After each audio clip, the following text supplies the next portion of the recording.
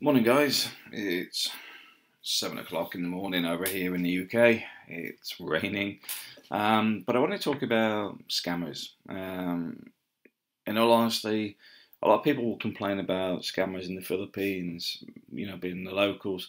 But if you're really going to get scammed out of some serious money, it's going to be foreigners. If you look at the legacy scandal, I know a couple of foreigners that literally cost people their pensions.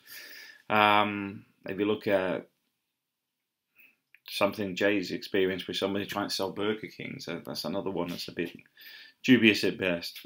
And yesterday, some idiot tried to scam me with some sort of weird setup. But anyway, the reason I'm bringing this up is quite simply, don't assume when you go to the Philippines or wherever that you can trust the people around you. A lot of that trust is based on they're from the same country. There's a lot of people in the Philippines that quite simply shouldn't be there, but possibly already wanted in their own country. So just be aware of that.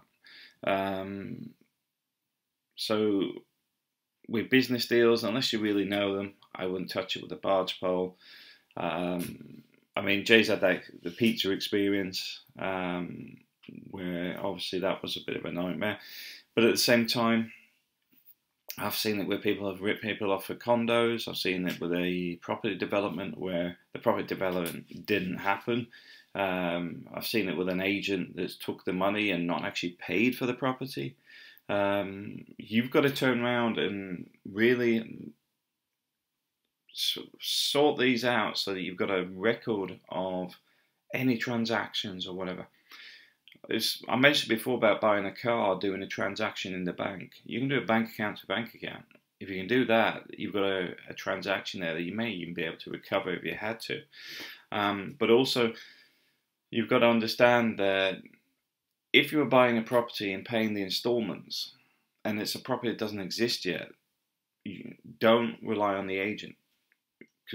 Because it's quite common for agents to use your money and then try and put it back later when they get their wages. But obviously, if the agent quits and then has no money, they're not going to put the money back. And there's no record of you giving them any money. So that's why the banking is important. But also try and go direct and not into the agent's bank account or anything like that. These are a lot of things you have to watch for. But also with scam artists, there's a lot of the term called e-beggings flying around right now. My view on it is I'm against any begging. But how can I define this? If you're buying something just because people want it, like a drone or something else like that, you have to ask, are they seeing you as stupid? Because you're buying them whatever they want. You're giving them a Christmas list. Unless you're getting some of value out of it, then, like, for example, say I gave somebody the business plans for something and they set up a business and then they sent me money as a big thank you. That's a little bit different because you've actually probably saved them 2 years of research. But at the same time, if somebody's going, send me money so I can get my girlfriend's teeth fixed and stuff like that, you're like, that stuff you should be paying for yourself. You're not doing anything for it. And that's what I'm saying. Be aware. Is that a scam? Well, no, it's pretty obvious that they're e-begging. But on the back of that, you do find some things where people want donations for one thing and they're spending it on another. Now, that's what I'd call scamming, because the whole concept is based on you having a feeding program or something like that, and they're building a new house with it. So just be very wary of this sort of stuff, because they do it all the time. And after spending time in the Philippines, a lot of these people don't even have an ethics issue with it. They couldn't care less. I remember where there was an airsoft tournament where we were talking about charities, doing stuff for, how do you tell if it's a foreign or a local? says because the foreigner does it to give money away, the local does it for money for themselves, and that was basically a group of Filipinos telling me that. But I would say online it's a little bit different. A lot of it is for their own pocket.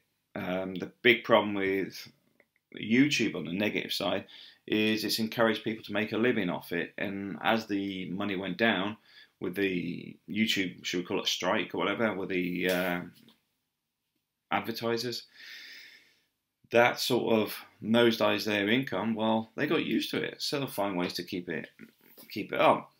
They also won't mention that it's recovered. I mean, I know myself, my income's still down probably 15%, but so what? You know, at the end of the day, these guys started doing Patreon and other things to make more money. Their money's pretty much recovered, and they're still keeping the other bits on as well. They just ain't mentioning the fact that the rest of this stuff's recovered. But yeah, just be aware of these scammers, and I'm not calling the guys scammers that start doing a Patreon account. What I'm saying is, if somebody says they're going to do it for a feeding program, for example, and you find 90% of it goes in their pocket, I'd call that a scam. In the same way, if somebody was promising something and then doesn't deliver it, if they paid for it as a service, I'd call that a scam. Because the whole point is they never delivered what they had promised. And these things go on all the time. And that's why I sort of, 7 o'clock in the morning, I thought I'd bring it up, because I had some village idiot. So the problem I hate saying stupid American, because then you get people saying, assume you mean all Americans are stupid. The actual answer is that American is stupid, and there are some very stupid Americans, but not all Americans are stupid. But this dumb idiot even left a trail which shows his begging for money, because he's run out of money, basically. So instead he's tried to blackmail me with something which isn't even true, which is the funny thing. But anyway, enjoy your day. I'm probably going to do another 2 videos this morning because it's still early. I don't start work for 2 hours. So catch you later.